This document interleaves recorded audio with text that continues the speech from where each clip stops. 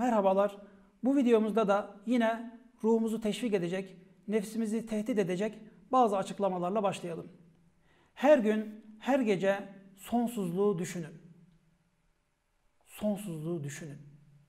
Her şeyin ve her şeyinin, senin her şeyinin sonsuzlaşacağını da düşünün.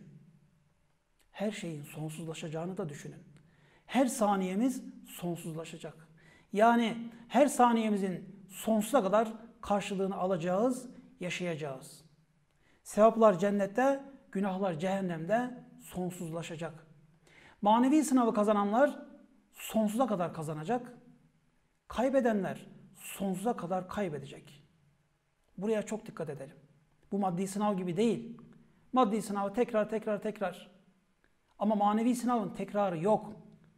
Budistlerin dediği gibi tekrar dünyaya gelmeyeceğiz. Bir dahaki gelişimizde böyle bir şey yok. İslamiyet'te böyle bir mana yok. O Budistlerin inandığı, İslam inancında böyle bir şey yok. Dolayısıyla tek bir defa dünyaya geleceğiz. Tekrar dünyaya gelmeyeceğiz. Dolayısıyla manevi sınavı kazananlar sonsuza kadar kazanacak, kaybedenler sonsuza kadar kaybedecek. 1 puan öndeysen sonsuza kadar 1 puan önde muamelesi göreceksin. 1 puan gerideysen sonsuza kadar 1 puan geride muamelesi göreceksin. Sonsuzluğu düşünürsen bütün zorluklar kolay gelir. İbadetler, farzlar, vacipler, sünnetler çok kolay gelir. Hem sıkıntıların, üzüntülerin, acıların çok hafifleşir. Çünkü geçicidir. Sonsuzluğu düşünürsen namaz kılmak kolay gelir. Bütün ibadetler sana kolay gelir. Hem çok zevk verir. Çünkü sonsuza kadar karşılığı var. Sonsuzluğu düşünürsen günah işlemek kolay gelmez. Günahlar, haramlar artık sana zevk vermez, tat vermez. Çünkü damla kadar zevki var, denizler kadar azabı var. Bundan nasıl lezzet alabilirsin ki? Bunu düşünürsen nasıl lezzet alabilirsin? Damla kadar zevki var, denizler kadar azabı var. Bunu kim ister? Sonsuzluğu düşünenler istemez. O yüzden sonsuzluğu düşüneceğiz. Her an, her saniye sonsuzluğu düşünelim. Sonsuzluğu düşünürsen canlanırsın, heyecanlanırsın, gayrete gelirsin. Tembellikten, uyuşukluktan kurtulursun. Sonsuzluğu düşünürsen daha dünyadayken cennet gibi bir hayat yaşarsın. Yani her şeyine dikkat edersin. Nefsin arzularına değil, ruhun arzularına kulak verirsin. Vicdanen rahat edersin. Vicdanın cennette olur. Sonsuzluğu düşünürsen şevki mutlakı, yani sonsuz şevki yaşarsın. Şevki mutlakı yaşarsın, sonsuz şevki yaşarsın, yani yakalarsın. Bir saniyeni bile boş geçirmezsin. Bunu tam anlarsan zaten bir saniyeni bile boş geçiremezsin. Çünkü o bir saniye değil, sonsuz saniye. Çünkü her saniyemiz sonsuzlaşacak. Sonsuzluğu düşünürsen şükrü mutlak yaparsın, yani sonsuz şükürler edersin. O bir lokmaya değil, sonsuz lokmaya şükredersin. Dolayısıyla sonsuz bir enerji depolarsın. İşte sana sonsuz bir enerji. Yani manevi benzin. Gafletten kurtulmak, gayrete gelmek için en kolay, en etkili yol sonsuzluğu düşünmektir. Şimdi konumuza dönelim. Türetilen diğer kelimeler. Artık burada başta, ortada, sonda her türlü karşımıza kelime gelebilir. Abid eşittir ibad. Sonda nokta var. Ne olacak? Et getirelim. İbadet eden. Fakat abd kelimesini özellikle ezberleyelim. Abd kelimesi çok önemli. Sadece kul deyip geçiştirmeyelim. Abd demek kul, köle, hizmetçi demek. Evet, biz Allah'ın kölesiyiz. Efendimiz Allah. Evet, biz hizmetçiyiz. Biz Allah'ın hizmetçisiyiz. 2 yol var. Yani 2 tip hizmetçi var. Bir şeytanın hizmetçileri, bir Allah'ın hizmetçileri. İşte bu dünyaya bu tercihi yapmaya geldik. İster şeytanın hizmetçisi ol, abdü şeytan ol, İstersen Allah'ın hizmetçisi ol. Abdullah ol. Abid, ibadet eden, hizmet eden demek. Aculiyet, sondaki yet gitti. Aceleci, acele eden. Atalet, başta nokta var, T koyalım. Tatil, işsizlik, eylemsizlik. Avalim, va gitti. Avalimi gaybiye, gayb alemleri, görünmeyen alemler. Avarız, va gitti. Arızalar, arızalı. Avene, başta nokta var, m'ye getirelim. Muavin, muavin yardımcı demekti. Avene de yardımcı demek. Bak, bilmediğimiz kelime aslında bildiğimiz kelime. Buğd eşittir ba'id. Kurbun tersi. Kurb yakınlıktı, buğd uzaklık. Karib yakınlaşmaktı, ba'id uzaklaşmak. Bunu unutulmaz hale getirebiliriz. Başa e getirelim. Ebaid, yani ebat. Dikdörtgenin ebatları. İki köşenin birbirine uzaklığı, uzunluğu. Buğd uzaklık demek. Uzaklık, ebat. Ortaya y getirsek boyut. Boyut. Boyutu ne yani? İki noktanın, köşe noktanın birbirine olan uzaklığı, boyutları. Boyut, ebat. İşte bu kelimeyi unutulmaz hale getirebiliriz böylece. Cebir. Ya bu kelimeyi bilmiyorum. Hayır, biliyorsun. Nasıl bilebiliriz? Başına getirelim. M ile başlayalım. M-C-B-R. M-C-B-R, mecber. Mecber neyi çağrıştırıyor? Mecbur. Hah, yakaladık işte. İşte bildiğin bir kelime yani. Sen bilmediğini zannediyorsun ama esasında biliyorsun. Cinan. Sonda nokta var. Et getirelim, yani T getirelim. Cennet. Cennet, cennet zaten çıkıyor. Cennetler demek. Davat. Amin. Ya mucibe da'avat. Mucib neydi? Cevap verendi. Da'a. Vat gitti. Da'a neye benziyor? Da'a, da'e, da'i, da'u. Dua. Hepsini deneyebilirsiniz. Dualar. Dualara cevap veren Allah'ım. Dakik. Sonda T var. D-K-Ket. Dikkat. İdrak. Baştan söyledik zaten. Başta nokta var. Derk. Derk etmek. Yani idrak etmek. Başa iyi geliyor. Ecir. Sonda nokta var. Ücret.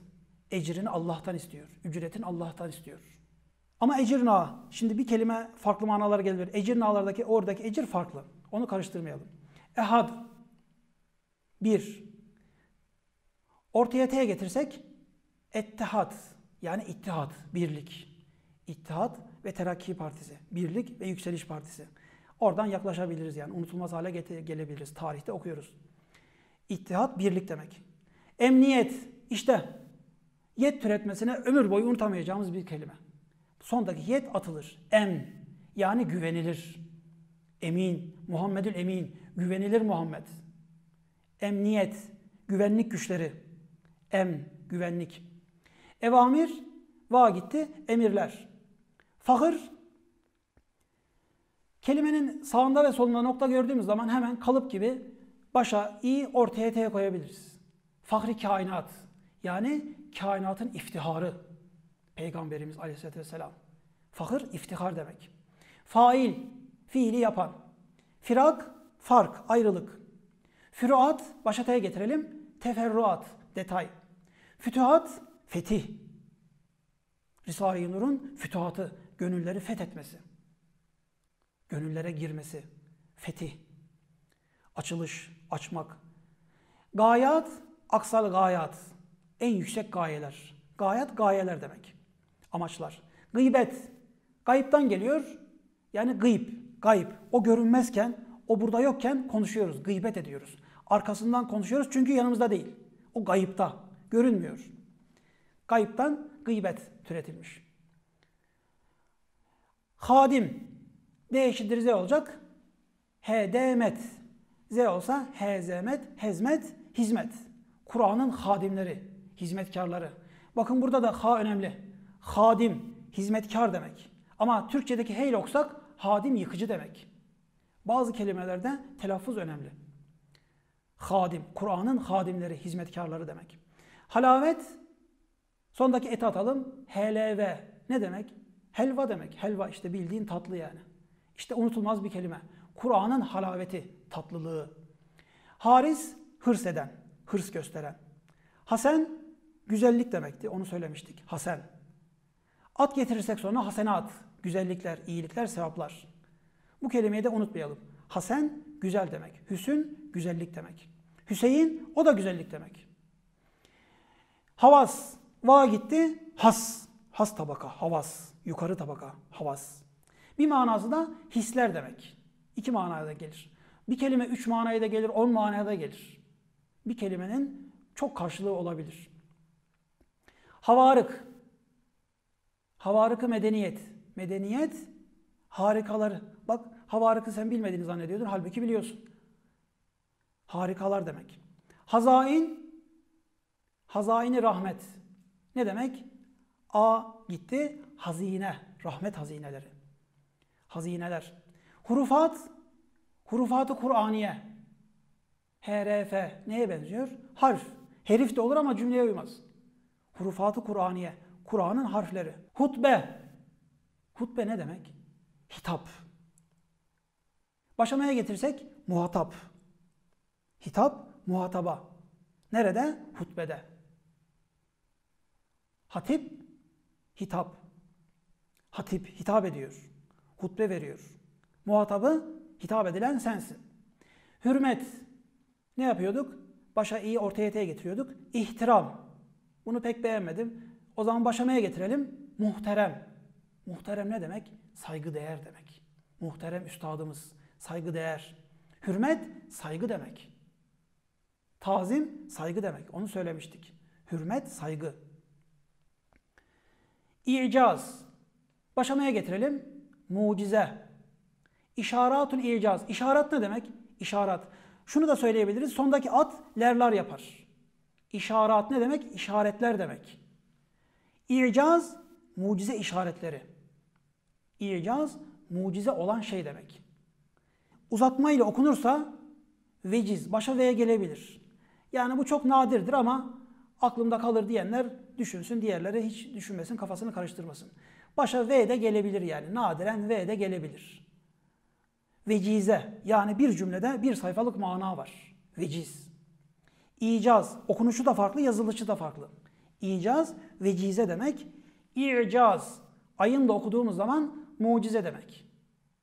Yazılışı da farklı, okunuşu da farklı. İfaza, ortaya ye getirelim. Feyizlenmek demek. Feyiz almak. İhlak, helak olmak. Helak olan kavimler. Suda boğulan, toprakta boğulan helak. Başa t'ye getirirsek tehlike. İşte tehlike helak kökünden geliyor. Tehlikeli. Helak olabilirsin. Uçurumdan aşağı tehlikeli yani. Ölebilirsin. İkmal, kemale. Başamaya getirsek mükemmel. Kamil oldu, mükemmele erdi. İsal veya vuslat diyelim. Vuslat kelimesi daha çok kullanılıyor. Vu gitti, at gitti. Sıla. Sıla özlemi. Yani kavuşma özlemi. İsal, başa V'ye getirsek nadiren V'ye gelir demiştik yani. Vesile. Yani seni buraya kim ulaştırdı? Kim kavuşturdu? Kavuşma sebebin ne? Vesilen ne? İstihsal. İst gitti, hasıl etmek. Hasılat, gelir, ürün. İstihsal etmek. Tahsil, eğitim tahsili. Ele geçenler. İstirahat, işte ist türetmesini ömür boyu unutamayacağımız bir kelime. İst gitti, rahat. Rahat et. İştial, başamaya getirsek meş'ale, ateş. Meş'ale ateş demek. Şule ateş demek. Bir manada nur demek. İştiyak, atılanları görüyorsunuz. Nokta yerine V'ye getirsek şevkli. Şevkli. Ya da V'yi de atarsak aşk. Çok arzulu. Kaim, ortaya Y getirelim. Kıyam. Kıyamda, ayakta. Kul, kul, hüvallah. De ki o Allah. Ehad, birdir. Kul, de ki, söyle ki. Kal, lisanı kal, dil ile söylenenler. Lisanı hal, duruşuyla, haliyle söylenenler. Hal dili, bir de konuşma dili. Kal. Başamaya getirsek makale, işte söylenenler, yazılanlar. Kasır, kusurlu demek. Kavi, et getirelim, kuvvet. Kevn, ağır bir kelimedir ama yine unutmayanlar, aklında kalanlar düşünsün. Kevn. Sonra at getirirsek kainat. Yani kün emriyle ne olmuş? Kainat olmuş. Kün, kainat, kevn. Kurb, başa A getirsek akraba, en yakınlarımız. Akrep, en yakın, kurb, yakın. Akrep, daha yakın, en yakın. Akrabalarımız, en yakınlarımız. Kurb, yakınlık. Kübra, kebir, büyük. Başa E getirsek ekber, en büyük. Kebir büyük, ekber en büyük. Ayetül kübra, büyük ayetler. Lahuti, sondaki T'yi atalım. Başa İ getirsek ilahi, ilahi. İlahi manalar. Aşk-ı lahuti, ilahi aşk. La yemut, la olumsuzluk ekiydi. Y de Arapçada gidiyor. Mut. Ortaya V getirelim. Mevt. Yani mevtsiz. Allah ve hayyul la yemuttur. Yani ona mevt olmaz. O ölmez. O sonsuzdur, mevtsizdir. La yemuttur. Libas, başa E getirelim. Elbise. Lika, bu artık çok kullanılan bir kelime oldu. Başa M'ye getirelim, sonra T'ye getirelim. Mülakat, görüşmek. Mülakat, görüşme. Cennette Allah ile görüşeceğiz. Lika. Mani, manalar demek. Mani, mukaddese, mukaddes manalar. Makar, karar yeri. Padişahın karargahı. Saltanatın merkezi. Makarı saltanat. Saltanat merkezi, karargahı. Masum, başa İ getirelim. Peygamber sıfatlarında aslında bunu bilmemiz gerekiyor ama artık belki öğretiyorlar mı bilmiyorum. İsmet ne demek? Günahsız demek peygamber sıfatlarından. İsmet. O zaman sondaki T'ye atarsak başa M'ye geçsek masum yani günahsız. Mevad, maddeler demek. Medet, başa İ getirelim. İmdat, yardım. Mehdi, hidayete vesile olan. Hidayete götüren. Doğru yola ulaştıran. Melekut, melekler alemi. Evet, bu videomuz da bu kadar. Allah'ı tanımak ve sevmek üzere kalın. Bu dosyalara açıklama kısmındaki bağlantıdan ulaşabilirsiniz. Videolar için Sonsuz Hazırlık YouTube kanalımızı ziyaret edebilirsiniz.